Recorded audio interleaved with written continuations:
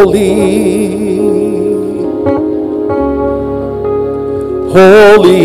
is the Lord.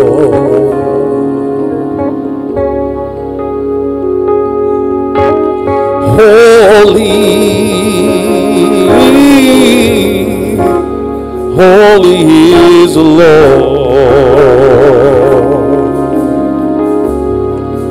The angels cry, holy, holy is the Lord. The angels cry, holy, holy is the Lord. Holy is the Lord.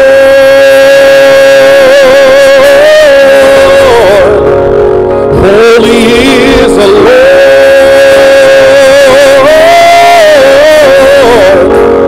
Holy is the Lord.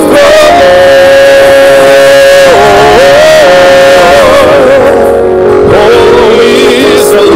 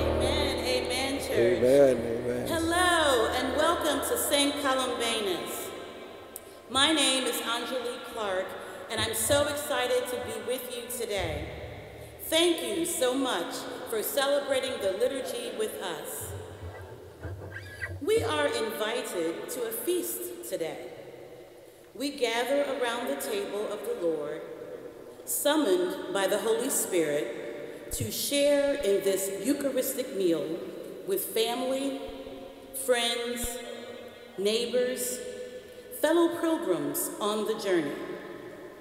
May this feast nourish and sustain us as we go forth in joy to continue building the kingdom in our little corner of the world and beyond. The scripture readings for Mass today are found in the bulletin that was distributed as you walked in. And as we gather to worship as the family of St. Columbanus, please stand as we begin our liturgy with a song from our ministers of music.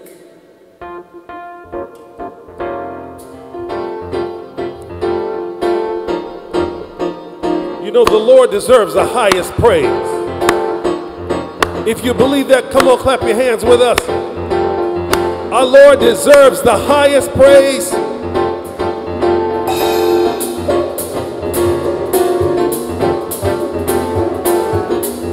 The Lord who made heaven and earth. The Lord who spoke and everything came into existence. That's how powerful our God is.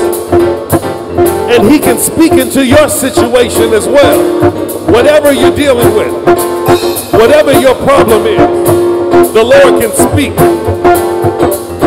Just like he's spoken to us, and he breathed life into us, and we became living souls. So come on, help me praise the Lord this morning as we give him the highest praise, for he is worthy to be lifted up.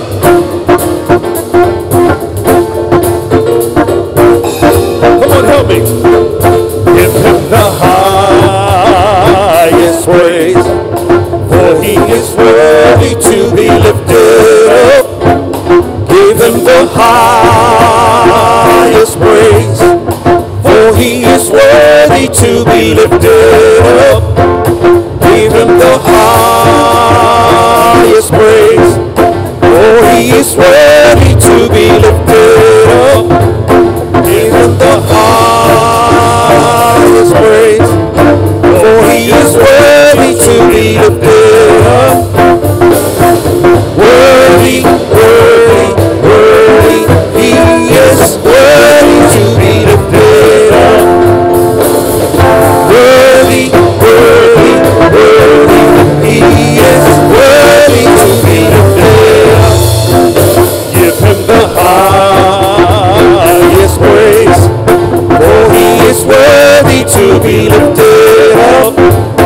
Give him the highest praise, for he is worthy to be lifted up.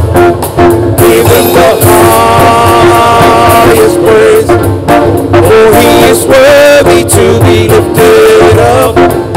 Give him the highest praise, for he is worthy to be lifted up. Worthy, worthy, worthy, he is worthy to be lifted up. Worthy, worthy, worthy, he is worthy to be lifted up. Come on, lift him up. Lift him up. Lift him up. Lift him up. Come on, help me lift the name of Jesus. Lift him up.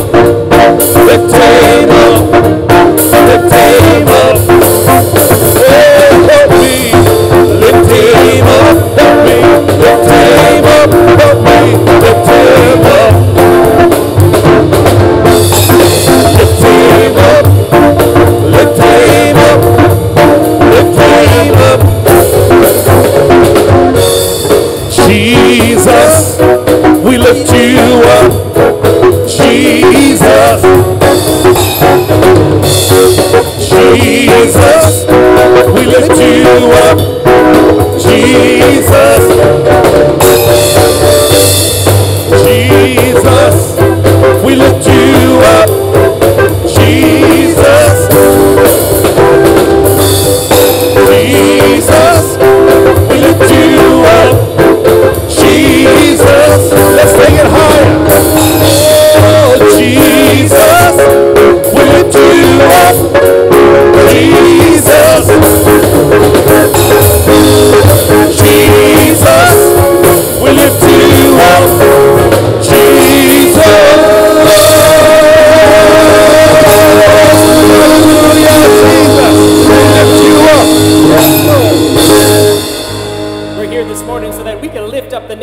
Jesus, amen? Amen. We come today to lift up this wonderful name of Jesus, this powerful name of Jesus. We come today knowing that this is the day that the Lord has made. So we are gathered here ready to rejoice and ready to be glad. And so, church, as we come together for our celebration today, we call on God. In the name of the Father, and of the Son, and of the Holy Spirit. Amen. The grace of our Lord Jesus Christ, and the love of God, and the communion of the Holy Spirit be with you all. And with your spirit. You know, each week that we gather together for this Eucharistic celebration, it is a moment for us to be reminded how merciful, how loving, how forgiving, how awesome our God truly is. That no matter the things that have happened this past week, it's when we stand together here around this altar that God promises each of us the possibility of a new beginning. And so, my friends, as we prepare to celebrate the sacred mysteries, we first pause to call to mind our sins and to ask again for God's pardon and peace.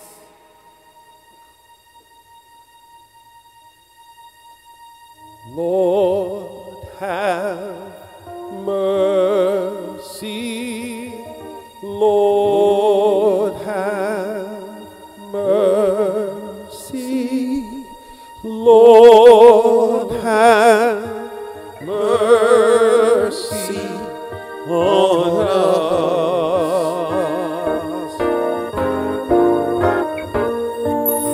Christ, have mercy. Christ, have mercy.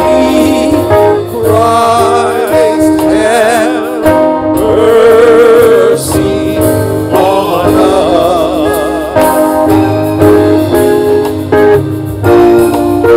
Lord, have mercy.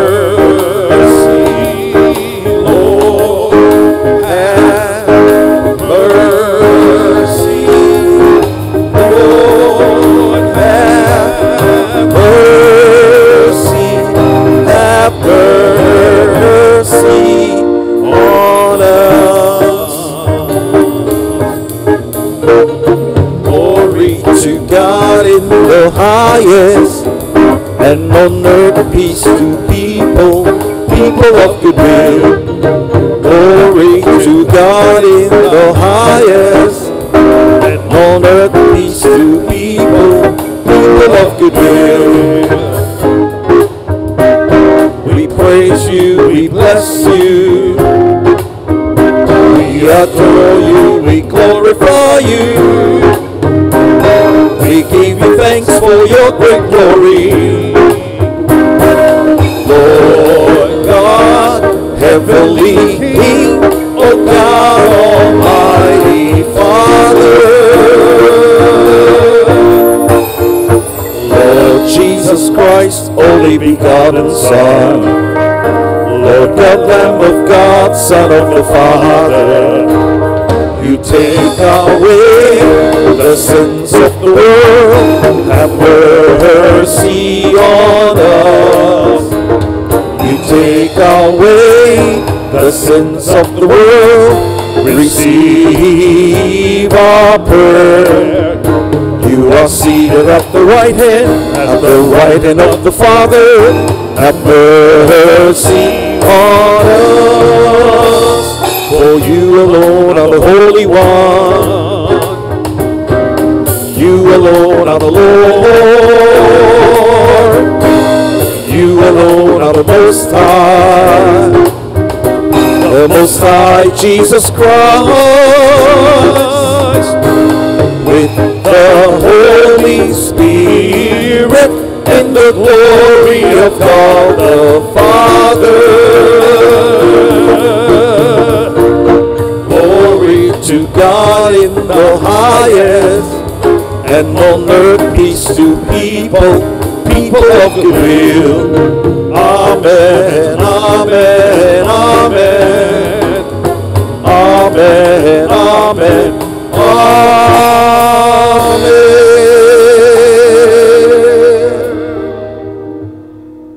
Let us pray. May your grace, O Lord, we pray, at all times go before us and follow after. and make us always determined to carry out good works. Through our Lord Jesus Christ, your Son, who lives and reigns with you, in the unity of the Holy Spirit, one God forever and ever. Amen.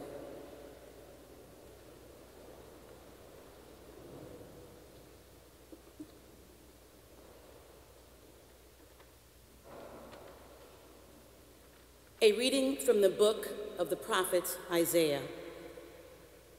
On this mountain, the Lord of hosts will provide for all peoples a feast of rich food and choice wines, juicy, rich food and pure, choice wines. On this mountain, he will destroy the veil that veils all peoples, the web that is woven over all nations. He will destroy death forever. The Lord God will wipe away the tears from every face. The reproach of his people he will remove from the whole earth, for the Lord has spoken. On that day it will be said, behold our God, to whom we looked to save us. This is the Lord for whom we looked. Let us rejoice and be glad that he has saved us. For the hand of the Lord will rest on this mountain. The word of the Lord. Thanks be to God.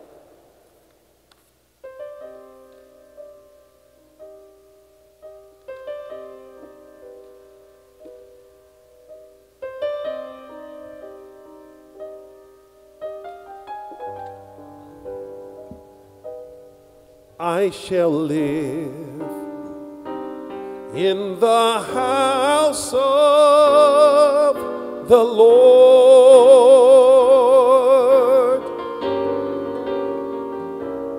all the days of my life.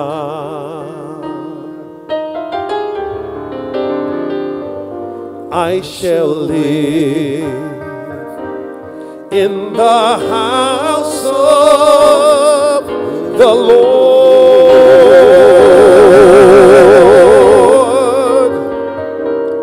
all the days of my life.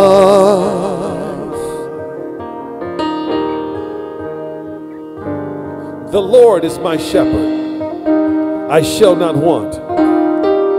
In verdant pastures he gives me repose. Beside restful waters he leads me. He refreshes my soul. I shall live in the house of the Lord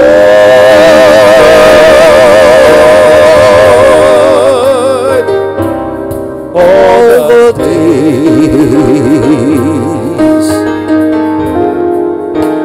of my life.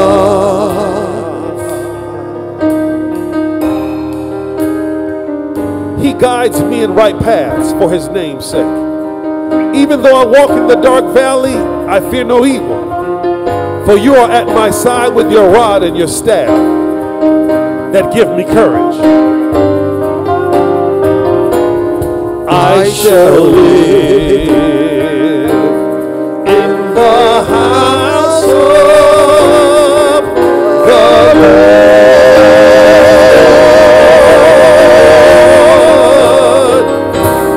all the days of my life.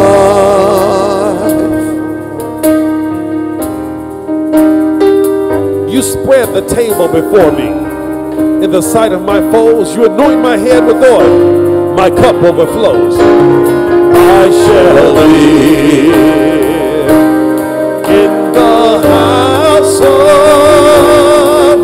the Lord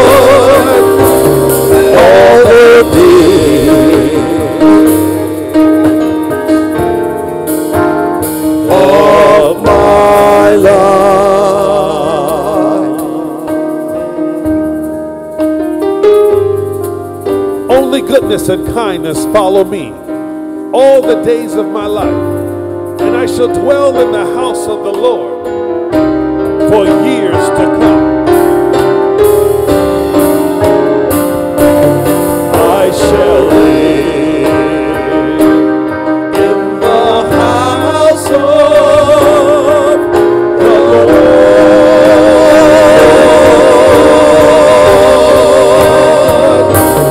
all the days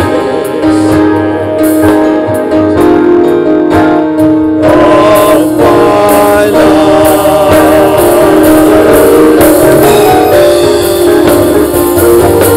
I shall live in the house of the Lord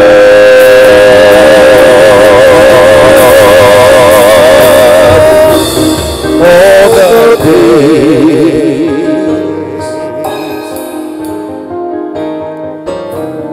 all the days,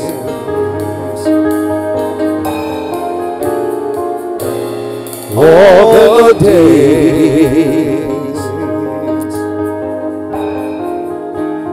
of my life.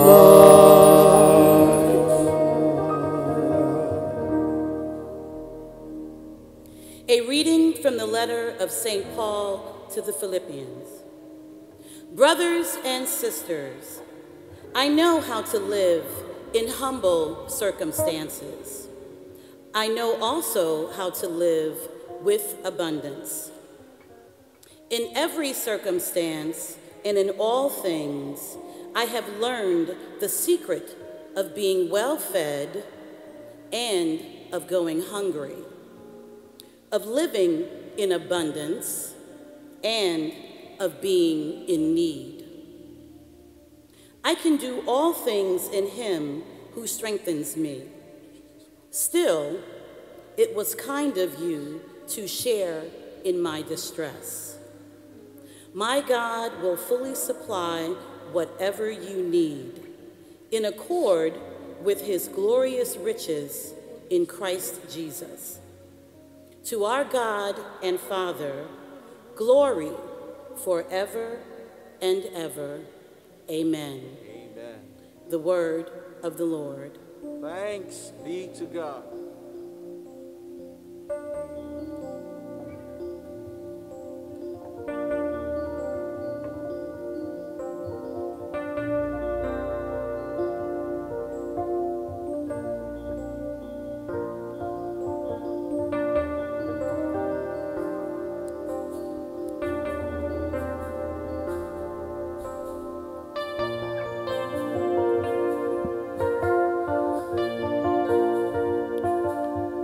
We praise you, Father. You're wonderful, Lord. We sing hallelujah.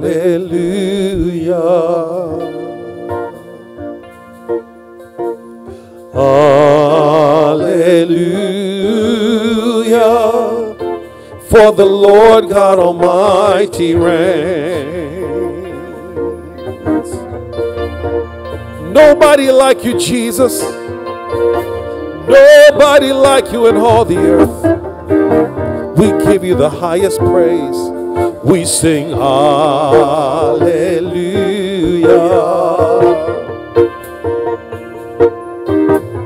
Hallelujah.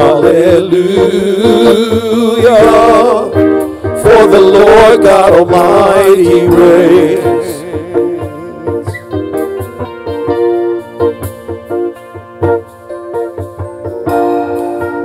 May the Father of our Lord Jesus Christ enlighten the eyes.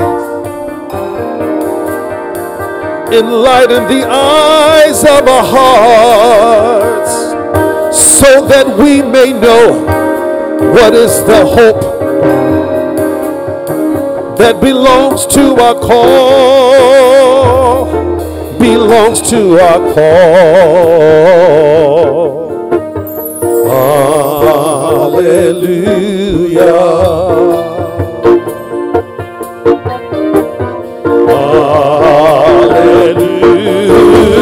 Hallelujah.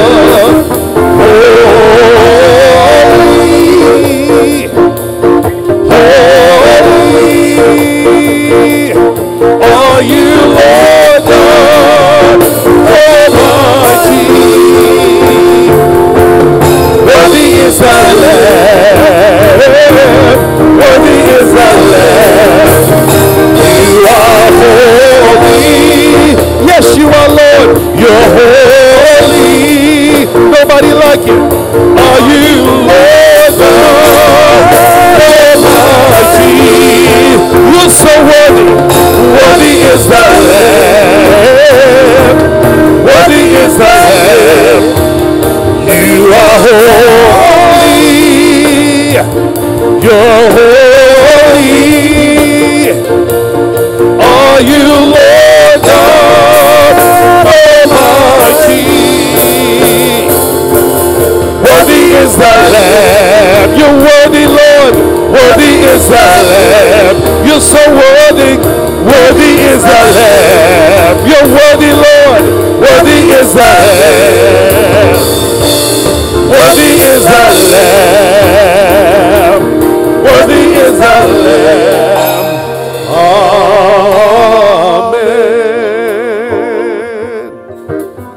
Hallelujah.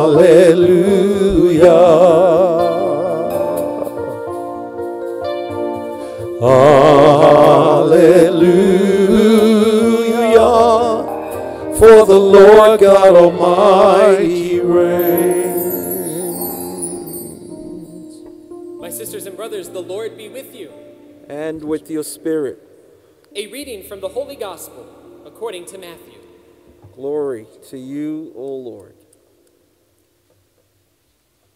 Jesus again in reply spoke to the chief priests and elders of the people in parables, saying, "The kingdom of heaven may be likened to a king who gave a wedding feast for his son. He dispatched his servants to summon the invited guests to the feast, but they refused to come. A second time he sent other servants, saying, 'Tell those invited, behold, I have prepared my banquet. My calves and fattened cattle are killed, and everything is ready. Come to the feast.' Some ignored the invitation and went away, one to his farm, another to his business. The rest laid hold of his servants, mistreated them, and killed them. The king was enraged and sent his troops, destroyed those murderers, and burned their city. Then he said to his servants, 'The feast is ready, but those who were invited were not worthy to come. Go out therefore into the main roads and invite to the feast whomever you find.' The servants went out into the streets and gathered all they found, bad and good alike, and the hall was filled with guests. But when the king came in to meet the guests, he saw a man there not dressed in a wedding garment.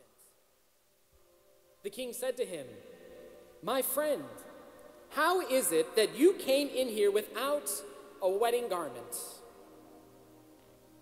But he was reduced to silence. Then the king said to his attendants, 'Bind his hands and feet and cast him into the darkness outside, where there will be wailing and grinding of teeth. Many are invited, but few are chosen.'" The Gospel of the Lord. Praise to you, Lord Jesus Christ.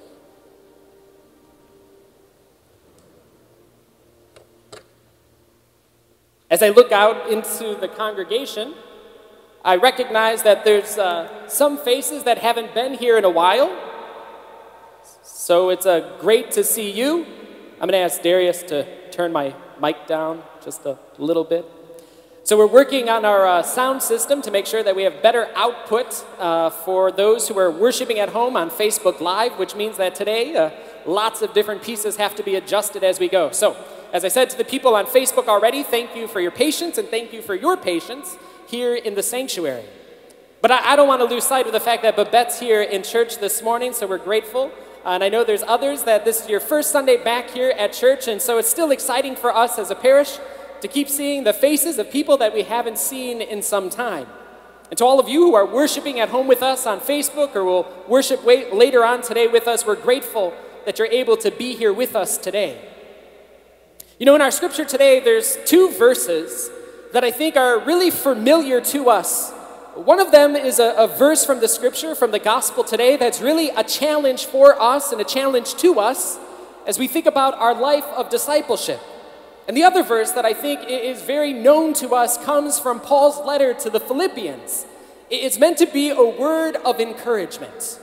In Matthew chapter 22 and verse 14, we hear Jesus say at the end of the parable, "Many are invited, but few are chosen." Many are invited, but few are chosen. It isn't supposed to be a verse that makes us quantify the number of people who find themselves in the kingdom of heaven. But I think it is a verse that challenges us in our own life of discipleship, challenges us to think about what it means for us to be living as disciples of Jesus. And that other word of encouragement that I think all of us know comes from Philippians chapter 4 and verse 13 that says, "I can do all things through him, through Christ, who strengthens me." I know for many of us that are gathered for worship today, that is a scripture of encouragement that we go to when things are difficult. In the moments when we feel like we're not enough, that we don't have the strength that we need, it's good to be reminded that we can do everything through Christ, who strengthens us. What I want to submit to you this morning as we enter into this time of the sermon is to really be holding those two scriptures before us. Now, all of you good Catholics and liturgists and Bible scholars already know that the readings that we get on a Sunday or during the week, they're meant to go hand in hand. We hear from the Old Testament, we hear from the New Testament, we hear from the psalmist, we hear from the evangelist. All of that is meant to give us a focus together. And on some Sundays, when we hear the readings proclaimed from the lectionary, that connection is easy for us to find. And on other Sundays, it requires a little bit more thinking for us. I think what the parable teaches and the word of exhortation from St. Paul, they really do go hand in hand. And they could speak to us where we find ourselves right now in the midst of our own walk with the Lord, in the midst of our own growing as disciples of Jesus. As we just heard this parable proclaimed from the 22nd chapter of the Gospel of Matthew, I hope after 11 or so weeks of listening to me and Jennifer and Mark talk about radical hospitality, that as you heard this gospel proclaimed, you were excited to think about how radically hospitable this king was in the parable. I mean, this king was someone who was wanting to celebrate his son's wedding by throwing a banquet and throwing a feast, putting together a party, a celebration for whoever it was that he'd be able to find to come to the party. Over the last couple weeks in our gospel readings, we've been hearing Jesus speaking to the chief priests and to the elders. Those with religious authority were the ones to whom Jesus addressed this parable. And Jesus says that this parable is meant to tell us what the kingdom of heaven, what the reign of God is going to look like. And I know that you already know that parables were this literary tool that Jesus used to use an image that was familiar to the community to speak about something that has yet to be seen. So Jesus says that the kingdom of heaven may be likened to a king who throws a wedding feast for his son. That's the parable. That's what the kingdom of heaven is meant to look like. It's meant to look like a king who throws a party, a wedding feast for his son. And we hear about how those first invitees didn't show up to the party. We hear how the king says that they weren't even worthy to come. How this king then sends out his attendants, some of them who had been beaten and some of them who had been killed, and this next group of attendants to go out and sort of invite more people to the party. He gives them a mandate. He tells them to go out into the main roads and invite everyone and anyone that you see. And we've reflected together that that's what it really means to be radically hospitable. That we encounter people where they are, we find people where they are, we invite them into this celebration of the Eucharist that you and I are gathered here for this Sunday. Amen. Yeah. Now, if that's sort of where the parable ends, that would be a really feel-good story for a Sunday morning. We could get on board with this type of king, like this type of king that represents to us what the kingdom of heaven is going to look like. But you know, in the parables, there's always a twist. There's always a turn. There's always something that Jesus says that turns upside down what our expectations are. Yes. See, that's what happens sometimes, and I know it would never happen here at St. Columbanus, that when we half listen to the scriptures, or we listen to the parts of the story that we really want to hear, we could have left here feeling good that the kingdom of heaven is like this king who throws a party for his son. But then in verse 11, the twist comes. This king walks into the banquet hall where all of these people had been gathered, these people whom others said were unworthy to be at this party. And he looks at one person, one individual, and in verse 12 says, "Friend, why have you come without a wedding garment?" And then in verse 13, he goes on to tell his servants to bind his hands and feet, to toss him out into the darkness of the night, where there will be grinding and wailing. This king that's supposed to represent the kingdom of heaven probably just made us feel a little less welcome. He became a little less radically hospitable in this moment. That as he looked out into this banquet hall filled with people who had just been invited to this party, he singles out this one individual who came into the banquet hall unprepared for the feast. Now, if you're the type of person that likes to root for the underdog, you might be saying to yourself right now, but he wasn't even on the original list of invitees to the party. Yes. Or you might even be wondering, like, how long did he have to get ready to come to this party? And just because everybody else could find their wedding garments, maybe his was at the dry cleaner and couldn't get it in time for the party. Yes. We can make all sorts of excuses and have all sorts of questions about why it is that this king singled out this individual. But the other side of it is just as true. All the rest who were invited knew how they should come. They knew how to come to this banquet, to this feast, to this party, prepared for the celebration. Scripture scholars say that the character of the king is like God. And the son in the story is like Jesus, the Son of God. Those first attendants who went out, who were murdered, they were like the prophets of the Old Testament. Those first invitees to the party, the ones who were deemed to be unworthy, they were like the chief priests and the elders. They were the religious authorities of the day. That the second group, the second list of invitees is the people, the Gentiles, the ones who were deemed to be unworthy. So if all of that can make sense to us as the characters in this parable, then what does this wedding garment represent? And scripture scholars will tell us that the wedding garment could represent all sorts of different things. But what I want to submit to us this morning is that the wedding garment, it represents the way in which you and I are called to enter into this celebration. I think that's really what the point of this parable is all about. It's about a moment of introspection for ourselves, asking ourselves whether or not we entered into this banquet hall ready for the wedding feast that you and I are here to celebrate. The scholars say that wedding garment, it represents righteousness. Righteousness. The way of living that you and I are called to as a people of faith. Some weeks ago, Father Adam was here, and he reminded us that being righteous doesn't always mean that we're right.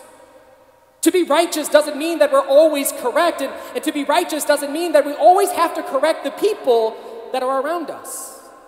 But you see, St. Paul tells us in his letter to the Ephesians in chapter 6, as he talked about this strength of God that you and I are called to put on ourselves every single day.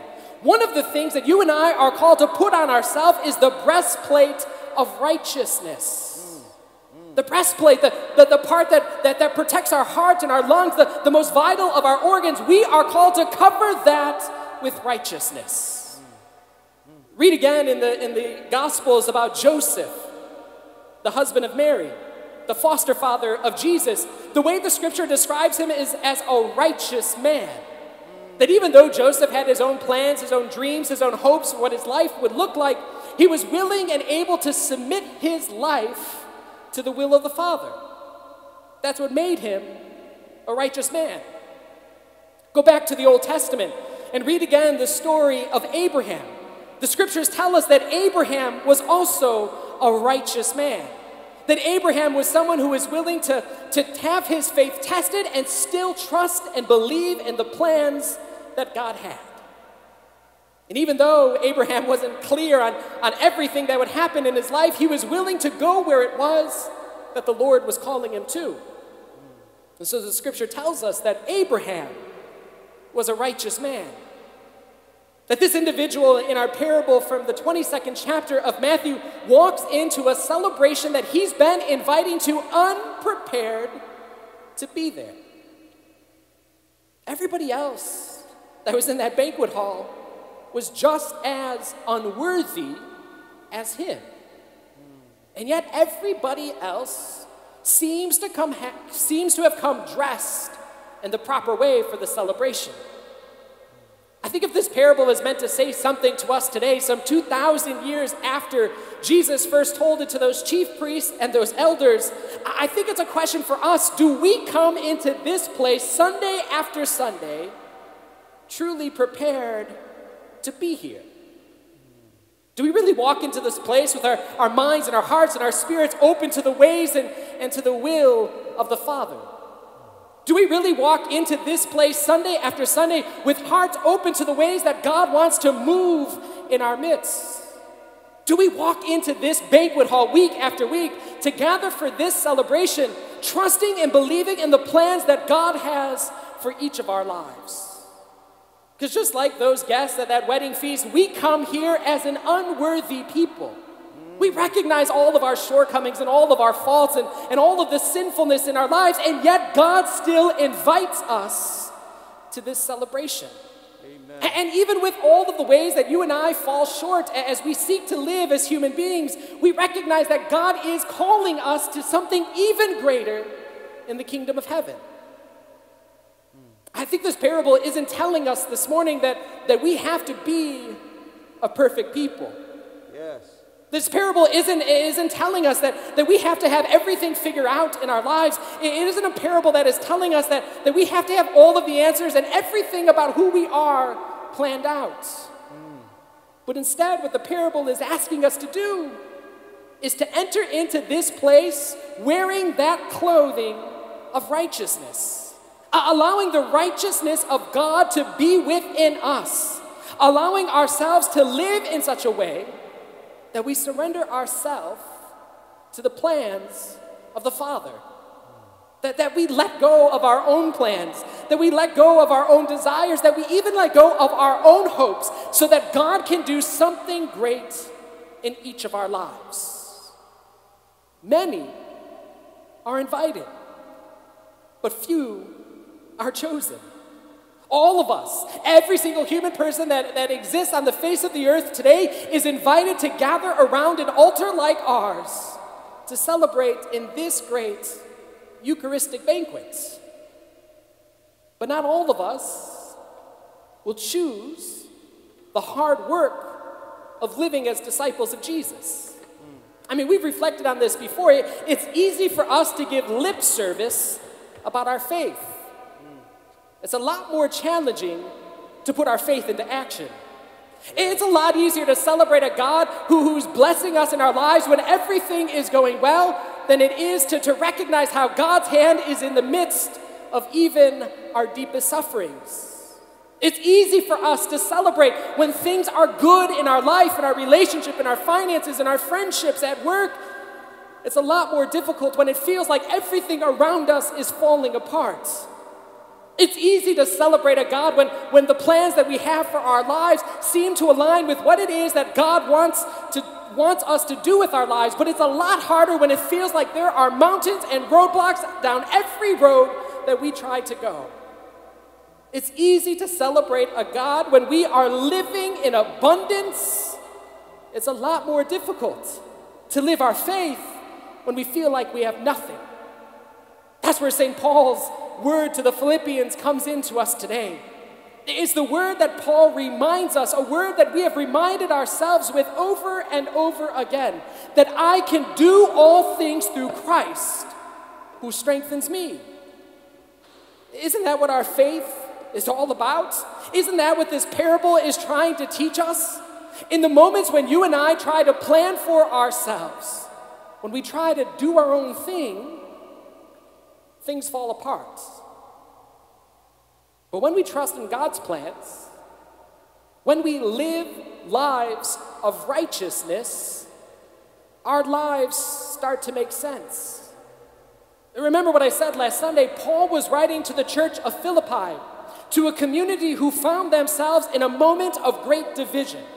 There was great suffering for that early Christian community. Paul himself was imprisoned in Philippi. This community was living in a place that wasn't considered a religious sort of town. And in all of that, Paul's exhortation to the community was to continue to say and do everything that St. Paul had taught them. Paul was telling them to be a people of radical hospitality, to encounter one another where you find yourselves, to walk with each other as people of faith, to continue to bear witness to the power of the resurrection of Jesus in our world. And then Paul tells them, look, I know what it feels like. I know what it feels like to live a life of abundance, and I know what it feels like to live a life of humility. I know what it feels like to have all of my hungers fed, and I know what it feels like to be hungry. That's why Paul is able to say that it's through Christ that he, in fact, finds his strength. And then he beautifully tells them at the very end of the letter that my God is the one who fills everything. That's the good news for us today. That as we seek to live lives of righteousness, as we seek to live lives of faith, as we seek to live as disciples of Jesus in our world, the good news for us today is that in the moments of greatest struggle, Jesus gives us the strength to persevere. Jesus continues to give us the strength to keep on keeping on. Yes. Jesus gives us the strength in the moments when it's difficult to be filled with joy and hope and love and peace, when it's difficult to see the possibilities of the future. It's when we call on the name of Jesus and ask for that gift of strength in our lives that everything about us will begin to change. Paul isn't talking about some theological theory. He's talking about something that he experienced in his own life. That as he sought to do the will of God, he faced suffering. He faced moments of not having enough. He faced times of doubt. He faced great struggle in his walk with the Lord. I have to believe that as you and I gather here on this Sunday morning, there's been moments that we can relate to St. Paul. There's been times when we have lived in an abundance of blessings, and in moments when we have felt like we just don't have enough. In times when we can experience this peace and this power of God at work in our lives, and times when we are questioning where God is in the midst of whatever it is that we find ourselves going through. The challenge for us as a people of righteousness is to recognize that God's will always prevails. Even when it doesn't make sense, and even when it's not clear, and even when we don't understand it. Many are invited, but few are chosen. We've been invited here around the altar today to celebrate this eternal wedding feast of the Lamb, the eternal wedding feast of Jesus. We are invited into this banquet in this moment with a promise from God that in the times of great difficulty, Christ will be the one who strengthens us. The powerful reminder that no matter what we face this coming week, no matter the division in our country during this election season, no matter the suffering and the pain because of the pandemic, even with all of the prayers that we continue to pray for an end to gun violence in our city, even when our finances are messed up and our relationships are broken and there's dysfunction in our families, and even with Renew My Church right now for our grouping, Christ still strengthens us. The place where we have to do the hard work is to choose to allow God to do that in us. God will continue to invite, and God will continue to call. God will continue to make a place for each of us around this altar, and God will make a place for us in the kingdom of heaven. What matters is how you and I walk into this place week after week. How you and I are willing to wake up day after day, choosing to put on righteousness, choosing to live with faith over fear, choosing to live in the possibilities of everything that God can do for us, choosing to believe that God can do the impossible. Many are invited, but few are chosen. It's when we choose God that we can be reminded that it is Christ who strengthens us. Amen.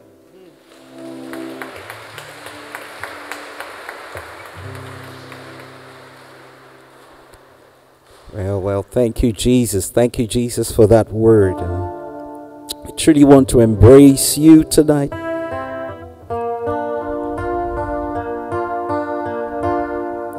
Sing about the reckless love of God that has brought us here today. Before I spoke a word, you were singing over me. You have been so good to me. Before I took a breath, you breathed your life in me. You have been so kind to me. And all the overwhelming, never-ending, reckless love of God, and all it chases me down, fights till I'm found, leaves the 99. I couldn't earn it, I don't deserve it, still you give yourself away. And all the overwhelming, never-ending, reckless love of God.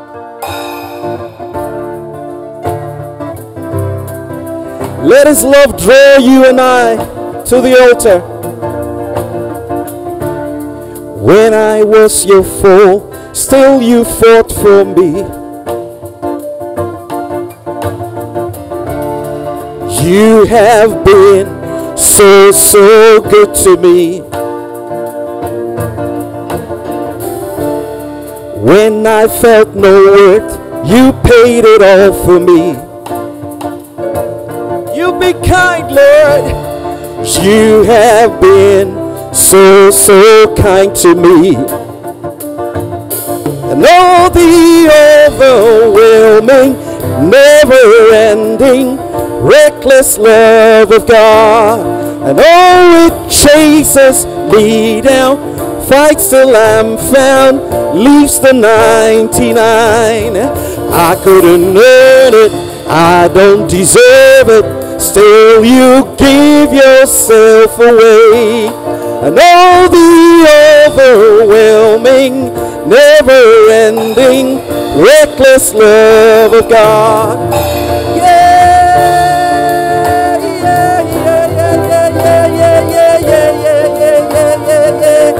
Oh, I want to shout it.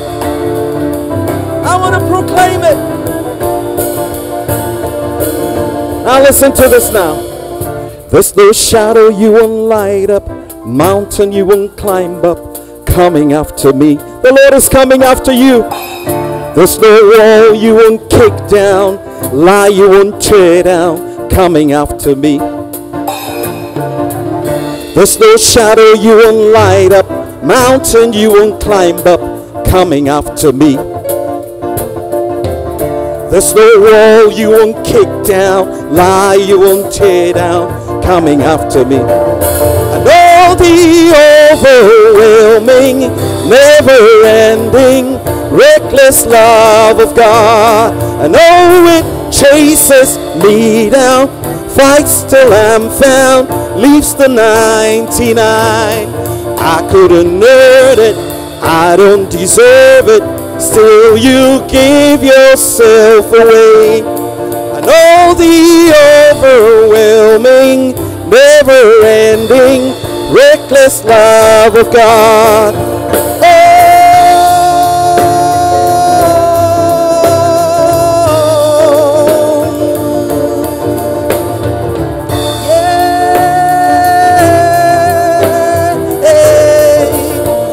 Come on, listen to that again.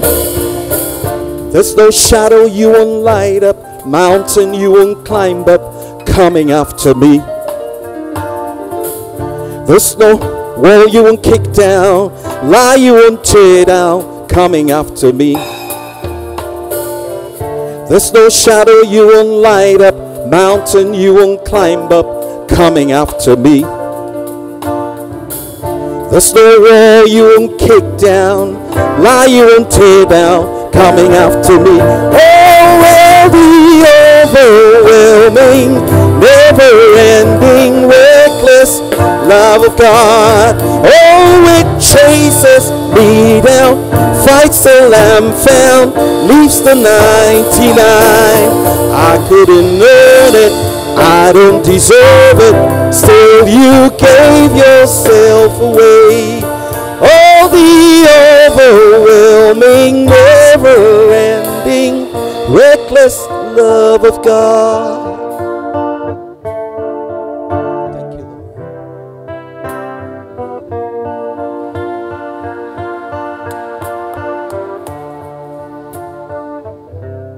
So my sisters and brothers, I invite you to stand with me as together we profess our faith, as together we proclaim the Apostles' Creed.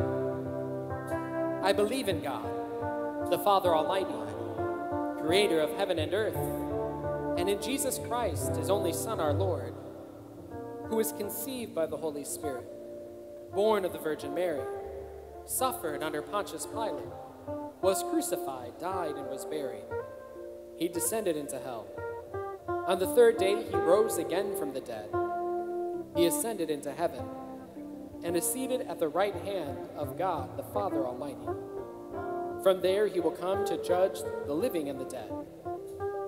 I believe in the Holy Spirit, the Holy Catholic Church, the communion of saints, the forgiveness of sins, the resurrection of the body, and life everlasting. Amen. It's because we believe that God is abundant in the ways that God blesses us. It's because we believe in the power of God to hear us in this moment that we bring our prayers and our needs before our loving God.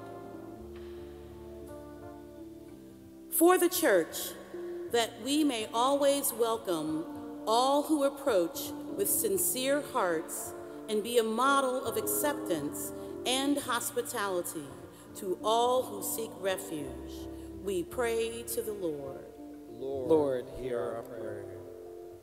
For all who feel unaccepted or unworthy due to their circumstances, hardships, or identity, that they may always realize God's inclusive invitation, we pray to the Lord.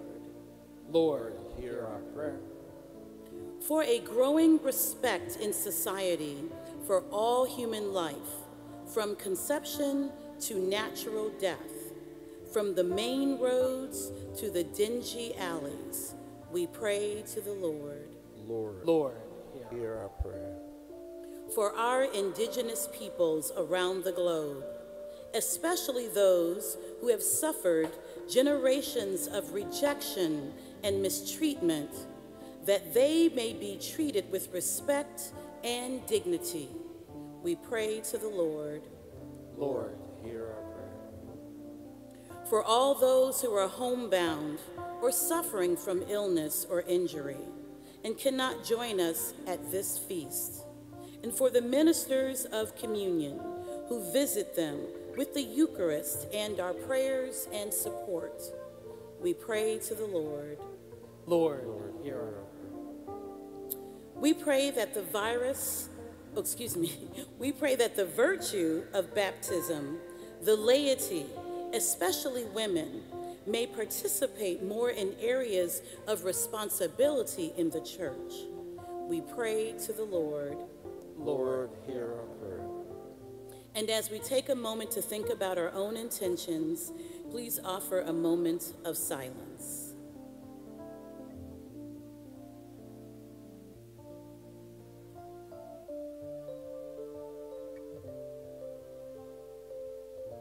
For all of the prayers on our hearts and for all the prayers shared with our community, we pray to the Lord.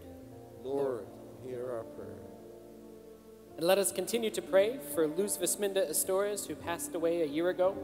We continue to pray for her peace and comfort for her family. We pray for all of the members of our parish who have gone before us. We pray to the Lord. Lord, hear our prayer. Most gracious and generous God, we thank you. We praise you for the gift of this day. We thank you, Lord, for assembling us here together this morning. We thank you, Lord, for the abundance that you've allowed us to live in. We ask you to fill each of us with the gift of your Spirit, to fill us with the courage that we need so that we might always trust in your plans. God, we celebrate you for being a God of righteousness. Help us to grow in the virtue of righteousness. We thank you, Lord, for the blessings and the prayers that you've sent. We thank you for all that you promised to do as we pray together through Christ our Lord. Amen.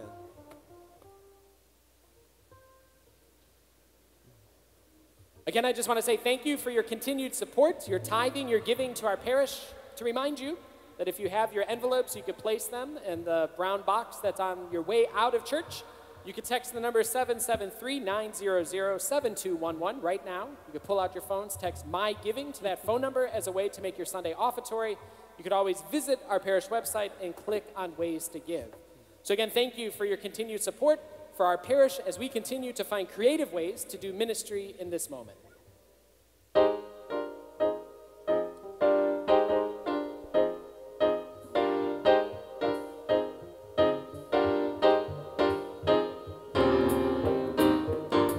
How many of you are blessed?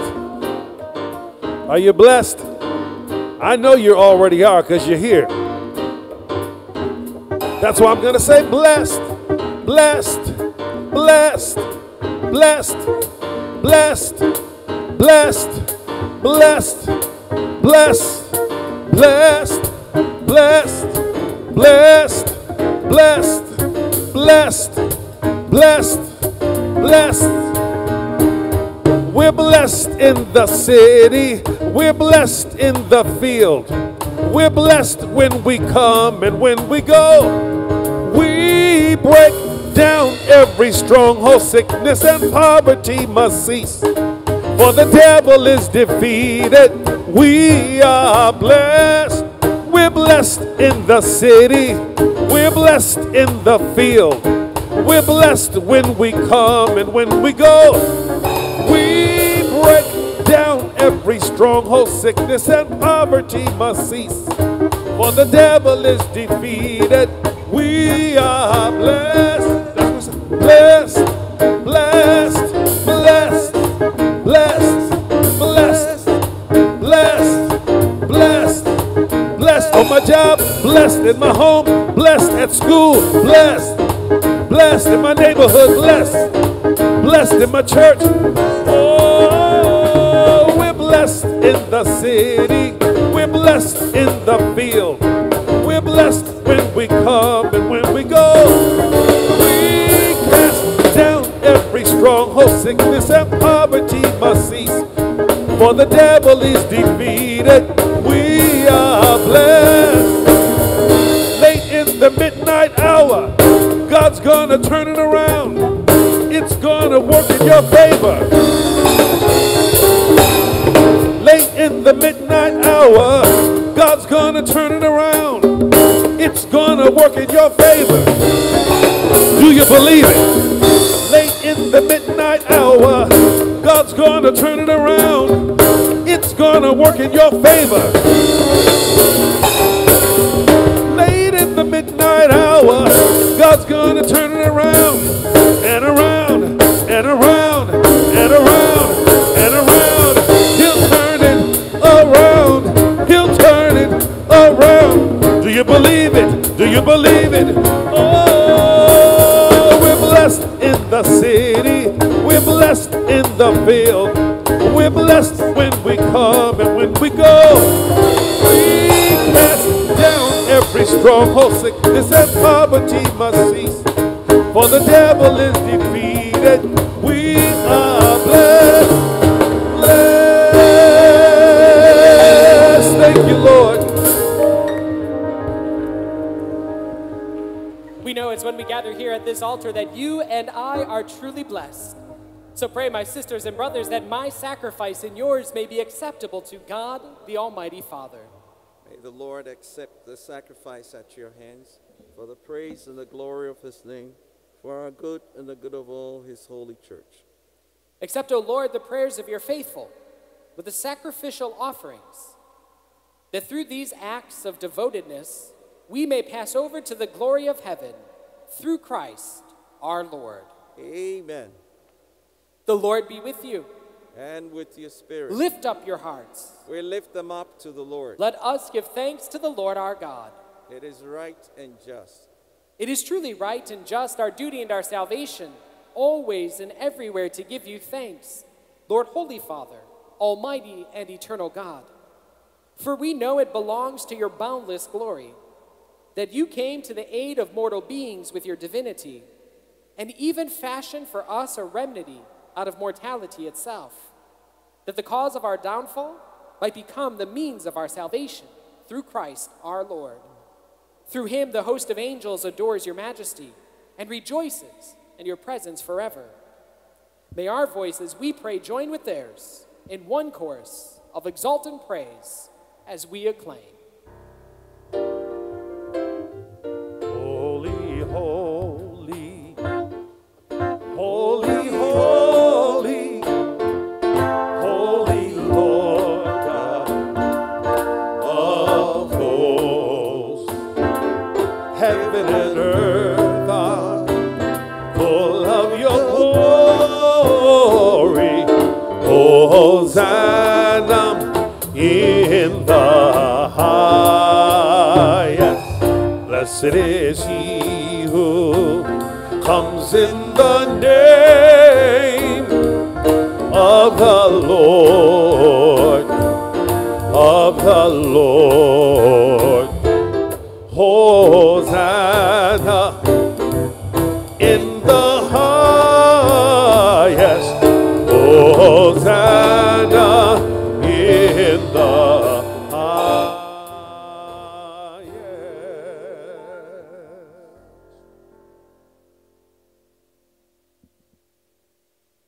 You are indeed holy, O Lord, the fount of all holiness. Make holy, therefore, these gifts, we pray, by sending down your Spirit upon them like the dewfall, so that they may become for us the body and blood of our Lord Jesus Christ. At the time he was betrayed and entered willingly into his passion, he took bread and, giving thanks, broke it and gave it to his disciples, saying, "Take this, all of you, and eat of it. For this is my body, which will be given up for you."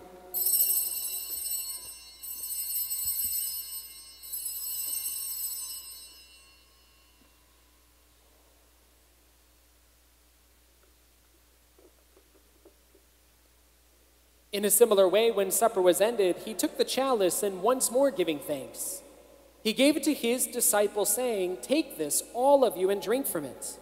For this is the chalice of my blood, the blood of the new and eternal covenant, which will be poured out for you and for many for the forgiveness of sins. Do this in memory of me."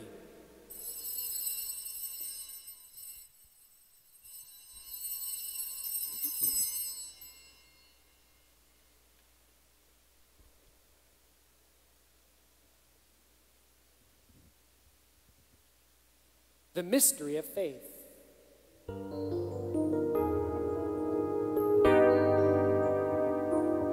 We proclaim your death, O Lord, and profess your resurrection until you come. until you come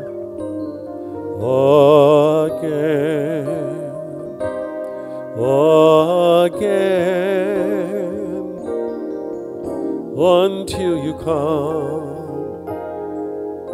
until you come again. Therefore, as we celebrate the memorial of his death and resurrection, we offer you, Lord, the bread of life and the chalice of salvation, giving thanks that you have held us worthy to be in your presence and minister to you. Humbly we pray that partaking of the body and blood of Christ, we may be gathered into one by the Holy Spirit. Remember, Lord, your church spread throughout the world and bring her to the fullness of charity, together with Francis our Pope and Blaise our Bishop, with all the clergy and all your people. Remember also our brothers and sisters who have fallen asleep in the hope of the resurrection, and all who have died in your mercy. Welcome them into the light of your face. Have mercy on us all, we pray, that with the Blessed Virgin Mary, Mother of God, with Blessed Joseph, her spouse, with the apostles, with Saint Columbanus, and all the saints who have pleased you throughout the ages, we may merit to be co-heirs to eternal life and may praise and glorify you through your Son, Jesus Christ. Through him and with him and in him, O God, Almighty Father, in the unity of the Holy Spirit, all glory and honor is yours forever and ever. Let the church sing amen. Let the church sing amen. Everybody sing amen. Amen. Amen. Hallelujah. Amen. Hallelujah. Amen. Glory, hallelujah. Amen. Amen.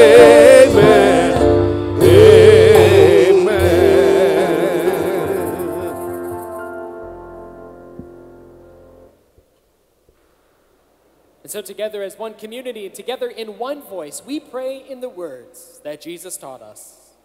Our Father, who art in heaven, hallowed be thy name. Thy kingdom come, thy will be done, on earth as it is in heaven. Give us this day our daily bread, and forgive us our trespasses, as we forgive those who trespass against us. And lead us not into temptation, but deliver us from evil. Deliver us, Lord, we pray, from every evil. Graciously grant peace in our days, that by the help of your mercy, we may be always free from sin and safe from all distress, as we await the blessed hope and the coming of our Savior, Jesus Christ. For the kingdom, the power, and the glory are yours, now and forever. Lord Jesus, who said to your apostles, "Peace I leave you, my peace I give you," look not on our sins, but on the faith of your church, and graciously grant her peace and unity in accordance with your will, who live and reign forever and ever. Amen. May the peace of the Lord be with you always. And with your spirit.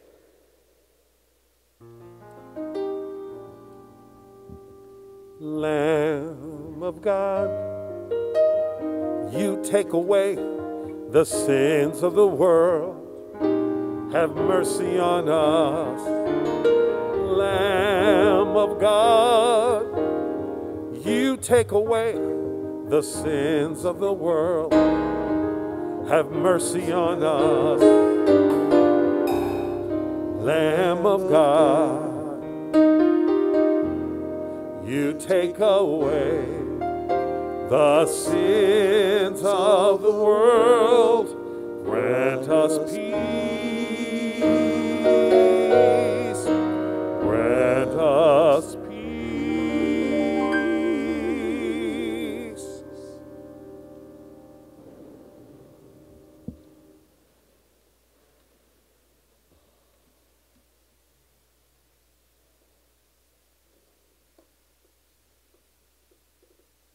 Behold the Lamb of God.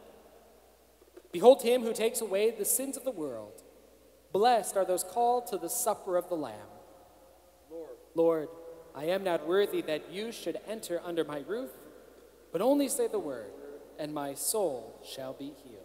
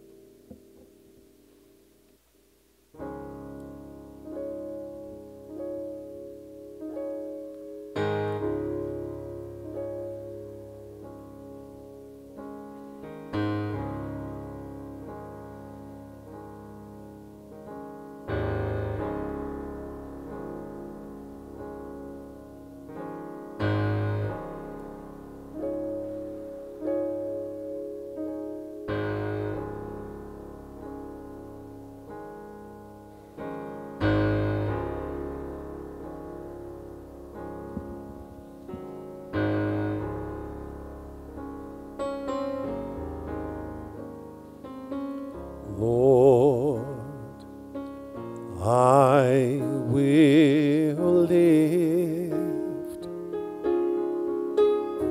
mine eyes to the hills,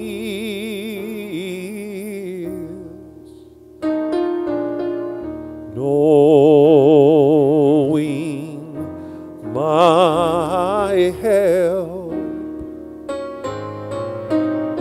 is coming from you.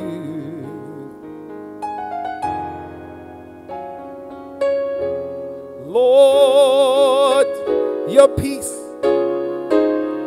please do give me in times of the storm.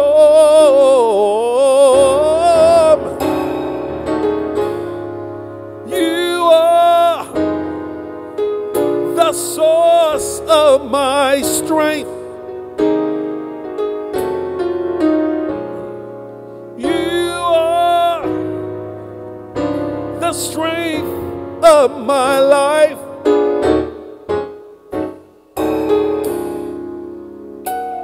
I lift my hands in total praise to you.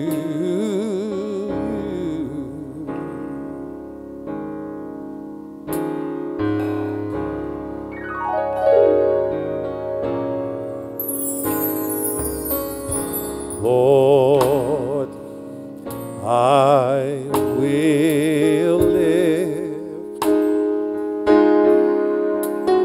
mine eyes to the hills, knowing my help is coming from you.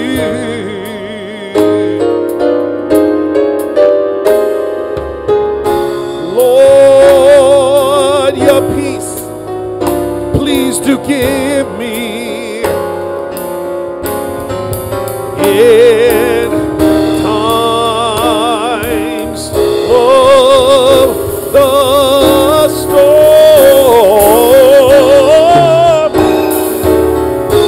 Lord, you are the source of my strength.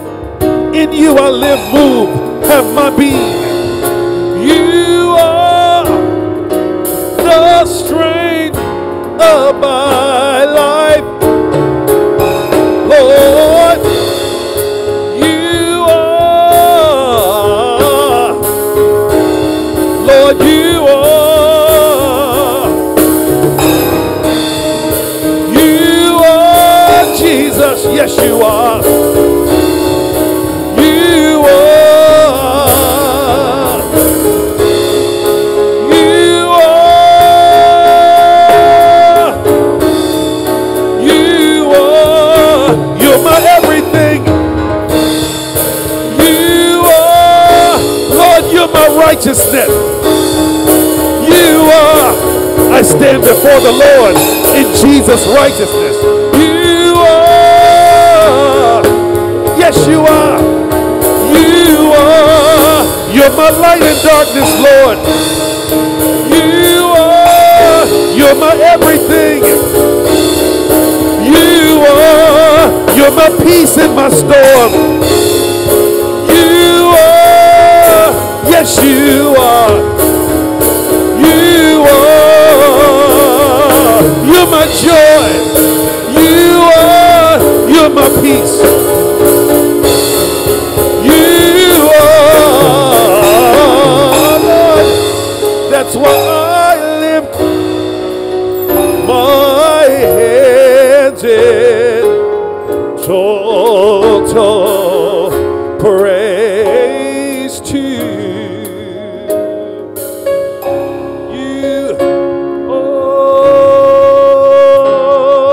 Amen.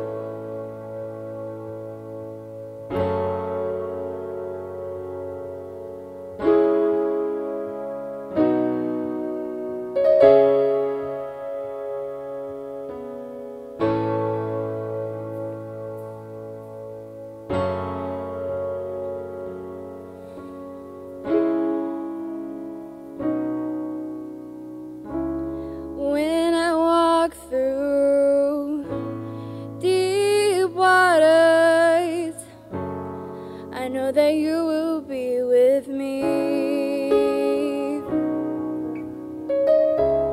When I'm standing in the fire, I will not be overcome. Through the valley of the shadow, I will not fear. I am not alone. I am not alone. You will go before me. You will never leave me. I am not alone. I am not alone. You will go before me. You will never leave me.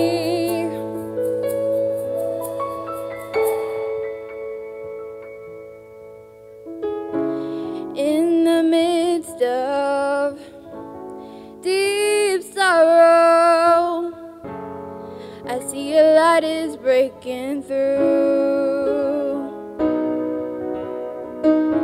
The dark night will not overtake me. I am pressing into you.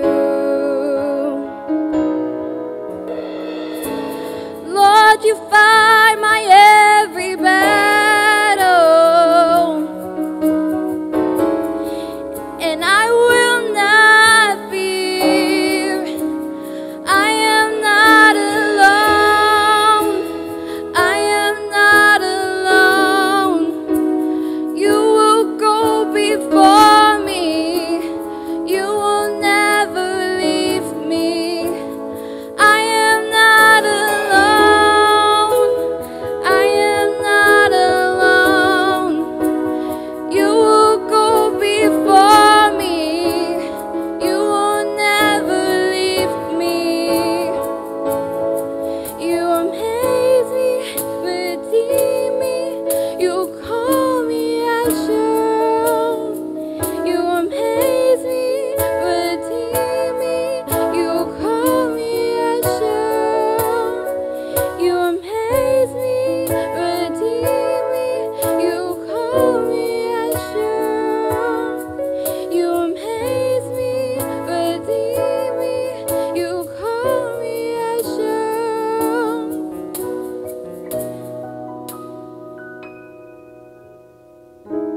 You're my strength, you're my defender. You're my refuge in the storm. Through these trials, you've always been faithful. You bring healing to my soul. I am not alone. I am not alone. You will go before me. You will never leave me. I am not alone. I am not alone. You will go before me. You will never leave me. I am not alone. I am not alone. You will go before me. You will never leave me. I am not alone. I am not alone. You will go before me. You will never leave me. I am not alone. I am not alone. You will go before me. You will never leave me. I am not alone. I am not alone. You will go before me. You will never leave me.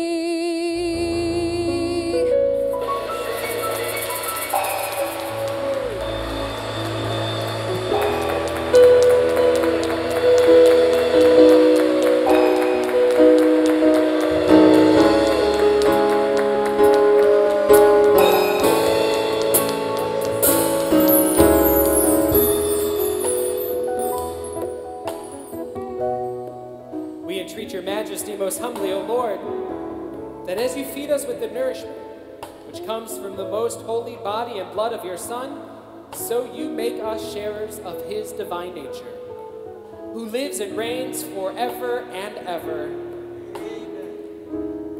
Let's thank Kevin and our ministers of music for blessing us today.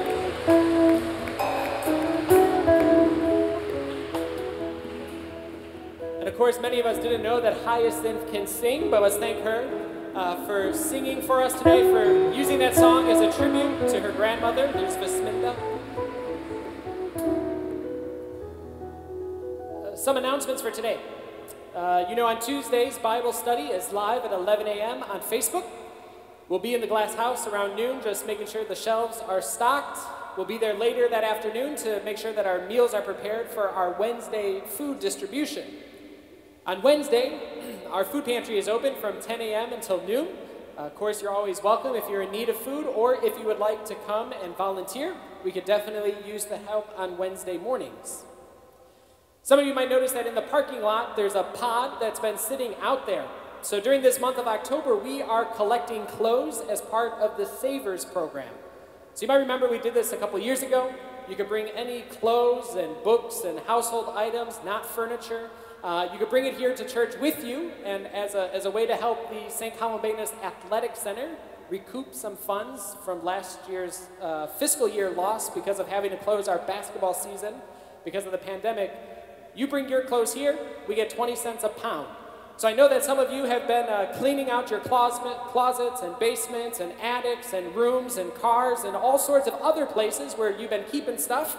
You could bring it here to St. Columbanus, and then at the end of this month, we'll be being able to just do a fundraiser to support the Athletic Center. So I just want to encourage you, there'll be a bin in the gathering space of the church. Feel free to bring those clothes and items here to church with you next Sunday. On Thursdays, for the next 6 weeks, all of you married couples are invited to a date night here at St. Columbanus Church. We had 6 couples that joined us this past week for our Alpha, the marriage course.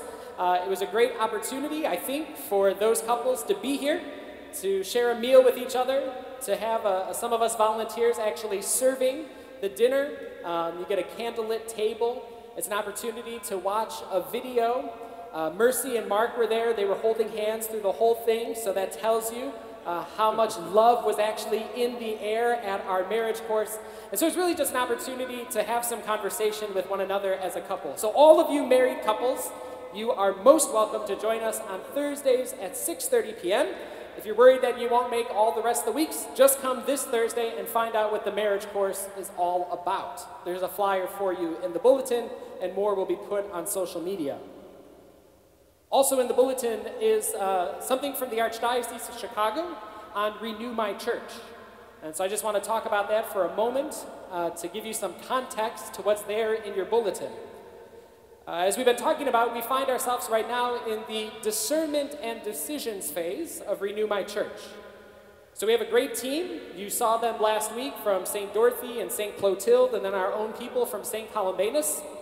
This past Wednesday night, we were at our meeting, and we received possible scenarios of what the future of our Chatham and Park Manor grouping might be. In all 5 scenarios that you see there in the document, we will be most likely one parish.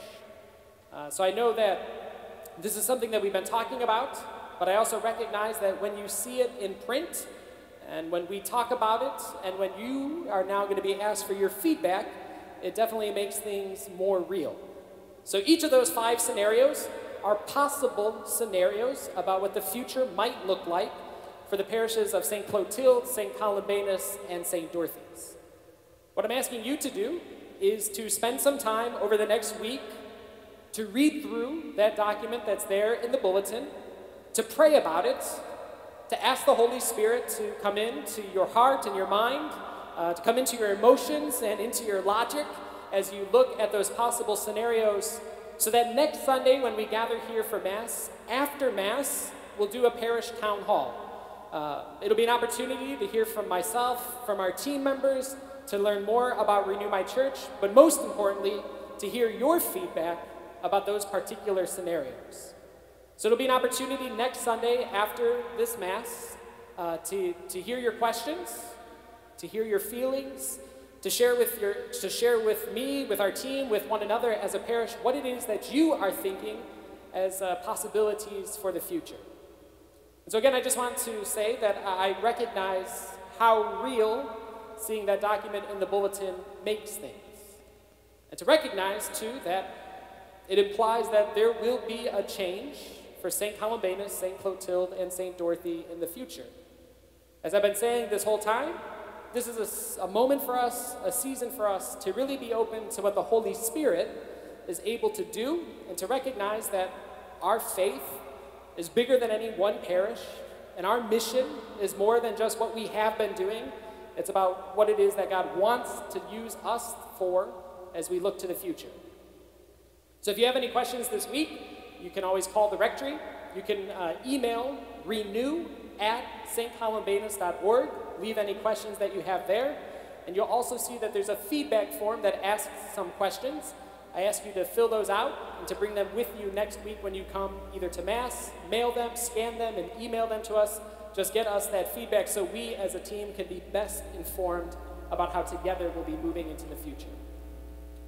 For everything else, I encourage you to take that bulletin home with you, to continue to visit our parish website, follow us on social media, to remember every Monday morning at 9 a.m. we have a blog that's posted. Every Wednesday morning there's a new video that's put on our YouTube channel as a way for us to continue to grow as a community of radical hospitality. Lastly, just a couple people to keep in prayer. Continue to pray for Ms. Blakemore, Ms. Carol Salinger, and Mr. Merritt Marks. All of them have been experiencing some health issues, so it'd be good for us as a community of faith to lift them in our prayers. And I think Morocco's here at Mass, yes? He celebrated his 21st birthday earlier this week, so you want to make sure that you wish Morocco a very happy birthday on your way out of church today. So let's stand together as we pray our prayer for Renew My Church. Lord Jesus, you speak to us today, as you spoke to holy men and women who have gone before us. In every age and in our own time, you call to us and say, renew my church. Pour out the gift of your Holy Spirit upon us, and so enable us to hear you clearly, to listen to each other attentively, to imagine our future boldly, to discern your direction wisely, to persevere in your holy will courageously, to stay together in charity, to surrender our own plans readily, to embrace the greater good, to hand on your gifts to future generations. May we remain in the holy company of the Blessed Virgin Mary, the apostles, and all the saints. May their example and presence inspire us with patient confidence in the work of your grace. We ask this of you who live and reign with the Father in the unity of the Holy Spirit, one God, forever and ever. Amen. The Lord be with you. And with your spirit. May Almighty God bless you, the Father, and the Son, and the Holy Spirit. Amen. Go in peace, glorifying the Lord by your life. Thanks be to God.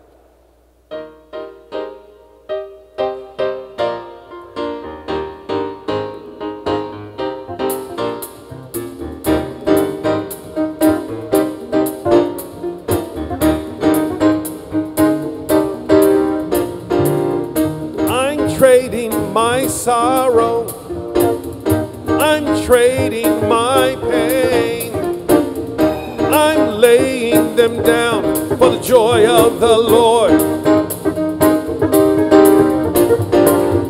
I'm trading my sickness, I'm trading my pain, I'm laying them down for the joy of the Lord.